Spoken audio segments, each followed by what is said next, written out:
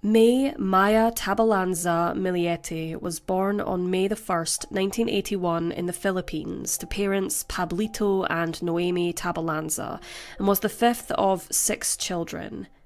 In her younger years, Maya excelled academically and was a high achiever at school. In March of 1995, Maya and her family immigrated to Honolulu, Hawaii, where she attended Radford High School. She participated in various extracurricular activities such as drama club and dance classes. Following graduation with honours at 17 years old, Maya gained employment at a McDonald's fast food restaurant, during which time she met her future husband, Larry Millete. The pair began dating and wed 2 years later when Maya was 19 years old. Maya attended the University of Hawaii to study international studies, while Larry went for naval training in Virginia, following which the pair moved to Southern California, where Maya continued her studies in San Diego, graduating with honours. Following this, Maya gained employment as a civilian contract specialist with the US Navy at Naval Base San Diego. She was a very dedicated, driven and hard-working employee. After becoming more financially stable, Maya and Larry decided to start their family, and in 2010 they welcomed their first child, a daughter, Lara. She was followed by another girl, Milani, and a boy, Lazarus, in 2016. Maya was a devoted mother and adored her children, making it her goal in life to give them the best possible upbringing she could.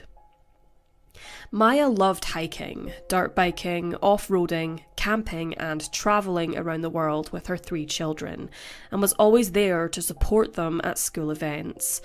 Her family said that Maya would move mountains for them. She cared very much for people in general and was very charitable, always willing to help anyone in need. Every time she and her family returned to visit the Philippines, they would often give school supplies to children in rural communities. Maya was also a very talented musician and had taught herself how to play the guitar and piano. By January of 2021, Maya was 39 years old and living with her husband and 3 children on the 2400 block of Paseo Los Gatos in Chula Vista, California. Since late 2020, Maya and Larry had been having relationship problems after Larry became aware of an alleged affair. He became somewhat controlling and paranoid following this, and struggled to accept his wife's actions of initiating a separation and divorce in December of 2020. Larry would show up unannounced at Maya's workplace in order to make sure she was where she told him she was. He was keeping tabs on her at all hours of the day. According to one of Maya's friends, Larry had been physically abusive towards her, having once strangled her until she passed out. Because of this incident, she was understandably fearful for her children's welfare as well as her own. Another friend offered Maya a safe house in case she needed it. She told friends she was extremely unhappy and wanted to break away from Larry so that she and her children would be safe. The situation in the Millete household continued to escalate as the days passed, and on January 7th, Maya mysteriously vanished from her own home, never to be seen or heard from again. Before delving into today's case, we would like to thank today's sponsor, June's Journey. June's Journey is an intriguing vintage murder mystery game set in the 1920s, available for free download. It challenges players to uncover hidden objects and solve captivating puzzles with breathtaking antique environments. As the game unfolds, players embark on a quest for truth and justice as they learn that the protagonist, June Parker, tragically lost her sister to murder. With each progression and enthralling story development, myriad secrets are unveiled, adding depth to the immersive gameplay experience. One of the features we love about the game is the ability to customize your own mansion space and garden island, affording players the opportunity to remodel and fix it according to their own unique preferences. This aspect adds a nice personal touch, infusing your game with a distinctive flair that reflects your individual taste and style. After a busy day at work, our team enjoy unwinding by playing June's Journey. The game's breathtaking artwork captivates the imagination, and coupled with the enchanting and enigmatic stories, June's Journey is an ideal escape for any amateur detective or true crime enthusiast alike. The June's Journey app is available to download on Android and iOS mobile devices, as well as on PC through Facebook Games. To download June's Journey today, scan the QR code on screen or click the link down in the description below. Thank you so much to June's Journey for sponsoring today's video. CCTV footage on the street captured Maya arriving home at around 5 p.m. that evening, following a consultation with a divorce attorney earlier that same day. However, she is never seen leaving the residence. The following day, on January 8th, at approximately 6:45 a.m, a black SUV, believed to have been driven by Larry, was seen leaving the home, returning approximately 12 hours later at around 6 p.m. Where Larry was, or what he was doing, was a mystery. Maya's family became concerned as they hadn't heard anything from her since the previous day, which was very unusual. She was close to her siblings in particular and wasn't answering any messages or calls, which was a cause for concern. Maya's extended family had been planning a party for her eldest daughter's birthday on January 10th to Big Bear Lake, but Maya had stopped responding to their messages about the plans. Her brother visited the Chula Vista residence to check up on his sister when he met Larry, who told him that his wife had locked herself in a room since the previous night following an argument. Larry claimed to have taken his son to Solona Beach that day, but when he returned, his wife was still upstairs, locked away in the bedroom. Maya's family returned the following day on the 9th, where Larry told them the same thing, following which her family insisted he grant them access to the room, which he did, only for her family to find it empty with no trace of Maya. Larry claimed she, quote, probably went hiking. Maya's car was still sitting on the driveway though, and her credit card and driver's license were missing. Following this, at around midnight, Maya's elder sister, Mary Chris, filed a missing persons report to authorities. She voiced deep concerns for her sister's welfare, especially given the circumstances surrounding her disappearance. According to investigators, Maya's final contact with her loved ones before she vanished was at 8:15 p.m. on January 7th, with the phone completely disconnecting from any cell networks at 1:25 a.m. on January 8th. Cell analysis tracked the phone's final whereabouts, and it was in the Chula Vista area where she lived. The search was conducted by police and volunteers, who spent many weeks and months scouring the area, searching wooded areas, creeks and waterways. This included the Mount San Miguel State Park, Glams Sand Dunes, Lower Otay Lake, National City and an abandoned golf course in Chula Vista, but all to no avail. Meanwhile, on January 23rd, police obtained a search warrant, the first of 67 in total, and scoured the Millete residence from top to bottom in an effort to find any indication as to what had happened to Maya. They found Larry to be in possession of 16 firearms, including 2 which were in his possession illegally. 4 weapons he possessed licenses for were not found in the home, and when questioned about them, Larry claimed to have lent them to a friend, then their uncle. In May 2021, Larry was given a gun violence restraining order and had to surrender more weapons to authorities. This was also due to the fact photos had been found of Millete's son surrounded by several rifles, and allegations arose of all 3 children knowing the passcode to his gun cabinet. The children were not safe, therefore the order was served to Larry for their own protection. Other agencies joined the investigation at this time, including the FBI and Naval Criminal Investigative Service, who assisted in impounding the 2 family vehicles for examination.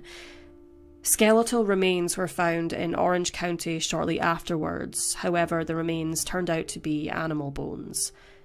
Maya's family, heartbroken by her disappearance, spoke to the media numerous times to appeal to the public for any information. They also passed out flyers and hung posters across the area in order to raise awareness of Maya's disappearance. Her daughter's birthday came and went, and nothing in the world would have stopped her from being there unless something had happened to her. One crucial piece of evidence then came to light when CCTV footage from a neighbour captured what appeared to be 8 gunshots sounding from the Millete residence at approximately 9:57 p.m. on January 7th. The audio recording of this was released to the public, in which dogs can be heard barking in the background. However, the actual footage was not released, likely due to maintain the integrity of the investigation and protect the identity of the neighbour who submitted the footage. Further commotion was captured in the vicinity around half an hour later at 10:34 p.m. Around that time, neighbours' CCTV spotted Larry playing with his children in the backyard, which was quite strange considering how late it was, not to mention the cold temperatures that night. It should be noted that Maya's husband, Larry, did not partake in any of the searches for his missing wife, and in the weeks and months following her disappearance, refused point blank for any of Maya's family to visit their 3 children. He severed all contact with her family. Police didn't draw any particular conclusion to begin with. It was entirely plausible that Maya, having fought with her husband, left the house of her own free will to calm down and get her head together before returning. However, there was no evidence to suggest that this was the case, and nobody had captured her leaving the property on CCTV. Larry became a person of interest in this case very quickly, and it didn't take long for him to hire a lawyer and stop cooperating with police. During their inquiries, police questioned several of Maya's relatives, including her sister, who told them that the weekend prior to her disappearance, she, her husband, Maya and Larry went on a camping trip together, during which time, according to her, Maya and Larry were bickering and fighting most of the time. Larry allegedly asked another member of the family to get the other guy, meaning the man that Maya had been having an affair with. It was alleged that Larry was possibly looking into getting a hitman to kill her. Maya's family even allegedly told the police that the 39-year-old chillingly told them that if anything were to happen to her, her husband would be behind it. On July 22nd, over 6 months after Maya disappeared, Larry was officially named a person of interest. The police affidavit stated that it was of their professional opinion that 41-year-old Larry had murdered his wife on the night of January 7th, going into January 8th, and then disposed of her body. In police interviews, Larry told authorities the same story that he had told Maya's family, that he and Maya had fought on the night of January 7th, and then she had stormed off into her bedroom, locked the door, and did not come out. On the 8th, he claimed that he went out to the beach, notably a completely different one to which he first claimed, but that when he returned, he heard his wife walking about upstairs. When looking into his timeline, however, it appeared that nobody knew where he was during the 6th, 7th or 8th of January, as he never showed up to work, not to mention that on the 8th his phone had been turned off for approximately 11 hours, which was deemed highly suspicious. CCTV showed Larry reversing his car up the driveway towards the garage out of sight, but whether he loaded anything to or from his vehicle is unclear. Whilst investigating the home, police took Larry's phone, which then revealed all of the texts sent between him and Maya. However, they had all been erased. When asked about this, Larry claimed he deleted them to free up storage space on his phone, which police deemed very highly unlikely given messages are mostly merely kilobytes. Some rather disturbing browsing history also came to light during this time, which sent chills down investigators' spines. He searched for plants and drugs to consume which would result in unconsciousness, as well as various searches regarding his wife not being interested in him anymore. But even more disturbingly, Larry's search history revealed that he often visited spellcasting websites. Between September 2020 and January 2021, It was discovered that Larry bought these so-called magic spells almost on a daily basis, casting them all towards his wife, Maya. He would ask, quote, "Please punish me and incapacitate her enough so she can't leave the house. Can you hex to have her hurt enough that she will have to depend on me and need my help? She's only nice to me when she needs me or sick. Thanks again. Maybe an accident or broken bone.